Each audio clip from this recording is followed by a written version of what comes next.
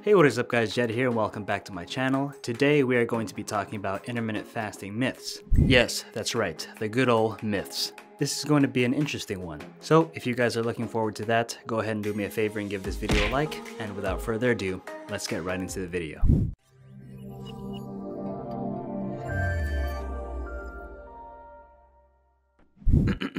Okay, this is coming from Forbes.com. I'll go ahead and leave a link to that website down in the description below so that you guys can follow along if you want.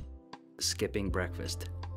Man, we are already off to a good start. All right, so first of all, I don't know who or what came up with the thought that intermittent fasting means skipping breakfast. All right, first of all, you're not skipping breakfast. Let's say I decided to do, 16-8, keep it pretty basic. And if I did that, generally what I would personally do is I would have my first meal at 10 a.m. So let's say I decided to go with 16-8. What I personally do is I have my first meal at 12, my eating window around 8.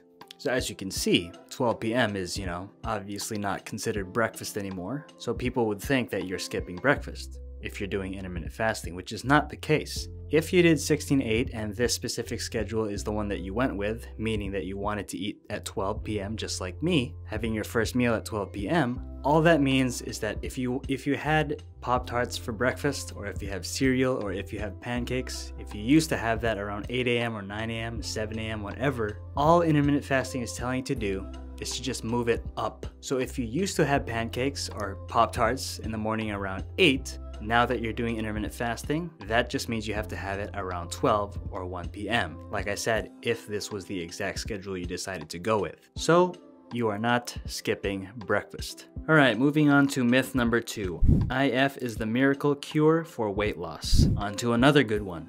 For some reason, people think that intermittent fasting is an instant magic cure for weight loss, right? So if you're someone who's struggling with losing weight, they're like, oh, I can introduce this to someone else because, hey, I heard that intermittent fasting works like a charm. It's magic, once you do it, it's like saying if you introduced intermittent fasting to someone else and said, hey, have you heard about intermittent fasting? It's really good for weight loss. You should really try the 16-8 and then you'll lose weight. When in reality, that is true to a certain extent, but you haven't really given that person all the details, right? All you told them to do was to just follow 16-8 and that's it. Right? You didn't tell them the amount of calories they have to eat. You didn't tell them that it helps if you eat healthier instead of junk food. You didn't tell them that there are still certain foods you should avoid because they're very caloric. So yeah, intermittent fasting is not a miracle cure for weight loss. It takes a lot of effort. It takes a lot of time. Just like any other method that exists for weight loss, you still have to put in a lot of effort for this, okay? It's not just something you can tell someone, hey, go ahead and follow this schedule and then boom, weight loss instantly. It's not how it works, guys. Well, moving on to myth number 3, all intermittent fasting is the same. Actually, my friend, it's not the same. They're very different. So again, let's take one of the most basic intermittent fasting methods, which is 16-8, which is where you have an 8-hour eating window and you fast for 16 hours, right? Pretty simple. Now, if you compared that to, let's say we decided to go with 20 hours of fasting with a 4-hour eating window, according to this myth, those two schedules are completely the same, when in reality, they're absolutely different. How do I know this? Well, let's try to paint a bigger picture here. With 16-8, you have a longer eating window, which means you have, I'd say, a lot more room for more meals and snacks compared to a 4-hour eating window where you'll most likely be having 2 meals with either 1 snack, 2 snacks, or no snacks. Really differentiates these two schedules. So no, quite frankly, not all intermittent fasting schedules are the same. Myth number 4, IF is good for everyone. No, it's not.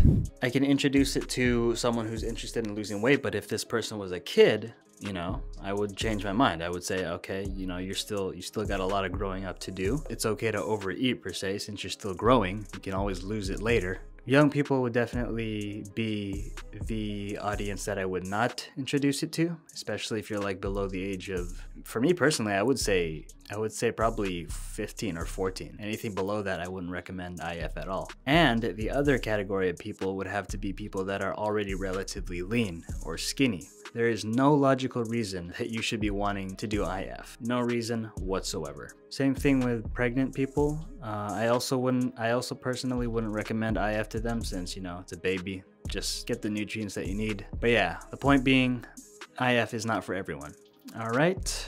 Myth number 5, you should eat anything you want during the eating window. Now, my opinion on this is sort of half and half, right? Because in a lot of videos I've made in the past, I always say that you can eat whatever you want, but you have to be smart about it. Now, if I mentioned IF to someone who's not experienced, if I said you can go out there and do IF and eat whatever you want, they will literally do exactly what I just said. And eating whatever you want means eating how much you want, at least from their interpretation, which is not the case. You have to be willing to make a sacrifice if you want to do that. Like, for example, say you're someone who enjoys eating ice cream. If you want to eat ice cream, you can, but that means there has to be a sacrifice with that as well. Meaning, if you wanted to eat ice cream, you have to be willing to remove something else that you normally eat throughout the day. So let's say normally I eat cereal for breakfast, and normally I eat turkey and rice for lunch, and then normally I have like broccoli and, I don't know, beef or whatever sort of protein source that you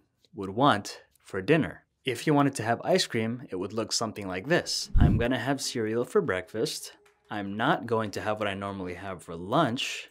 Matter of fact, I'm gonna have something probably smaller so that I can fit in that ice cream for lunch. And then, of course, moving on to your regular dinner. That is how it works when you want to add things that you want to eat when doing IF. And if you don't do that, then no, you can't eat whatever you want during your eating window. Okay, so that's, like I said, you have to be smart about it if you choose to eat things that you want rather than what you need to. Myth number 6, IF can impair your mental alertness and focus. No, as a matter of fact, from my experience, again, I actually found that when I started doing IF, I became a lot more focused, I became a lot more alert, and I actually became stronger in my lifts in the gym.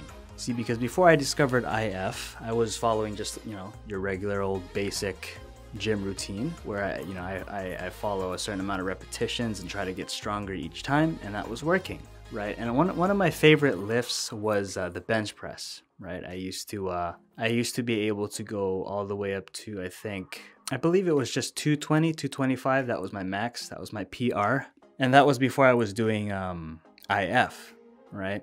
And in both these scenarios, I was in a caloric deficit. And when you're in a caloric deficit, generally, you start to lose strength because you're eating less. So that means less strength. But when I was doing IF and I was still in that deficit, I noticed I was actually getting way stronger. I'm not really sure if that had to do with the sort of training routine that I was doing, or it really does have to do with IF. I'm willing to bet that it has to do with IF. So my max used to be 225, right? And that was before IF. But when I started doing it, when I started doing intermittent fasting, my lift went all the way to 250.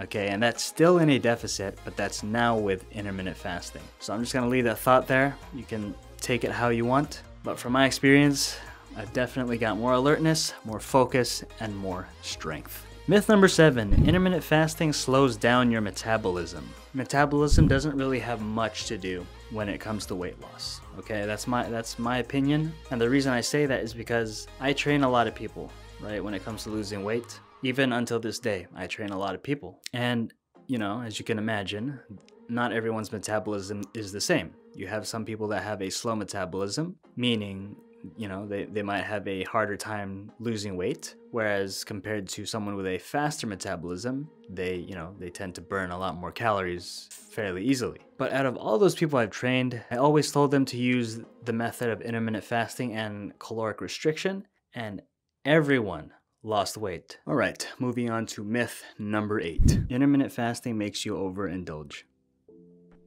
I'm sure that with a little bit of common sense, you guys know the answer to that. Myth number 9. You are supposed to restrict your water intake too during the fasting window. Guys. Guys, I don't know, man. Please just drink your water. If you actually believe myth number 9, please stop believing that. Please. You are supposed to restrict your water intake too during the fasting window. No. Okay? Please drink your water. Drinking water helps you lose weight, alright? And last but not least, myth number 10. Intermittent fasting puts your body into starvation mode. So for you guys that have been following me for a while and you remember that video that I made specifically about starvation mode, I suggest you go and watch that after watching this video. But anyway, to summarize it, basically, in my opinion, I believe that starvation mode does not exist. It's not a real thing. It's just something that people, choose to believe is a thing, but really it's not. So a lot of people think that intermittent fasting is starving yourself, and that's far from the truth, okay? Intermittent fasting is not starving yourself. Matter of fact, go ahead and look up what a starving person actually looks like and try to put yourself right beside that. Do you really honestly think you're starving? No, okay?